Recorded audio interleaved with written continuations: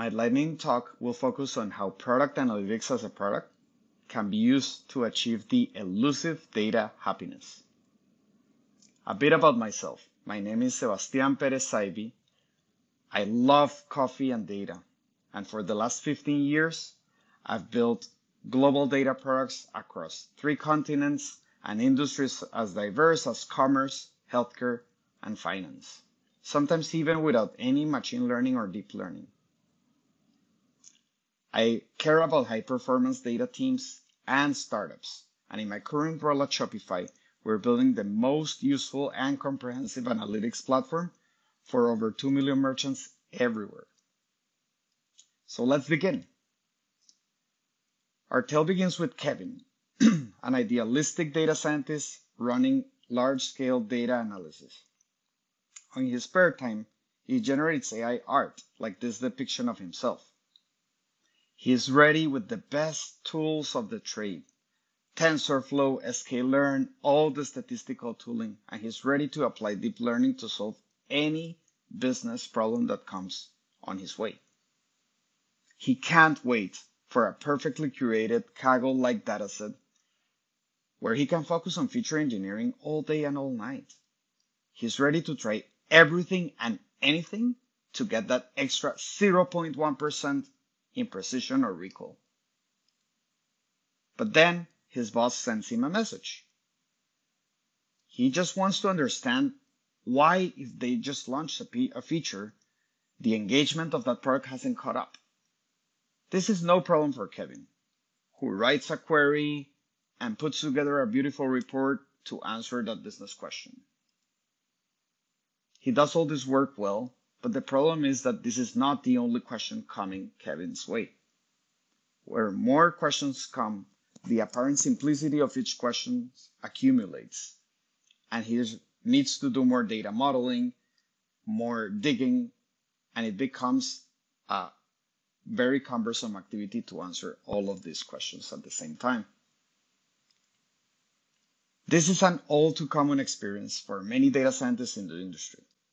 You want to do fancy machine learning in perfectly trimmed Kaggle-less datasets?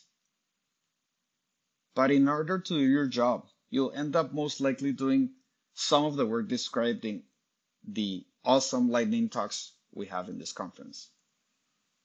And essentially, it's because your job is providing a good return on investment for your business. So this makes you wonder, does data science happiness exist? Are you adding value for your organization? Is there buying for data work in your company? And this can indeed be stressful. But I'm here to tell you, my friend, that that's okay. Focusing on adding business value is a worthwhile endeavor. I'll show you even how to make it fun. So if you find yourself stressed typically about these problems, you're probably in a data service organization, which means that you have lots of ad hoc requests. They come first in, first out, and you prioritize them as they come. Knowledge is scattered. It's hard for you to scale yourself and to scale your team, and that creates a high toil environment. You could consider thinking of your problems as data product problems, where every business question is a feature. Product analytics can be used as knowledge management, and that reduces toil and increases maintainability. So why even try this product analytics as a product thing? Other than the nice coincidence in the recursion of the name, it reduces work in progress because you're building an internal data product to answer business questions and measure the progress of your product. The keyword here is product.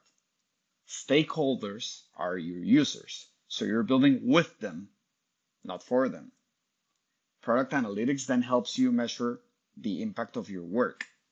Everyone around you, not only the data team, informs how this product evolves.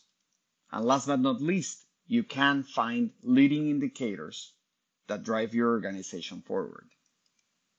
So as a summary, product analytics as a product makes it easier to get buying for data work, make visible the business value of the work that you're doing, and find leading indicators for your business. which makes perfect news for our friend Kevin, who can finally go back to spend some time building some awesome data products.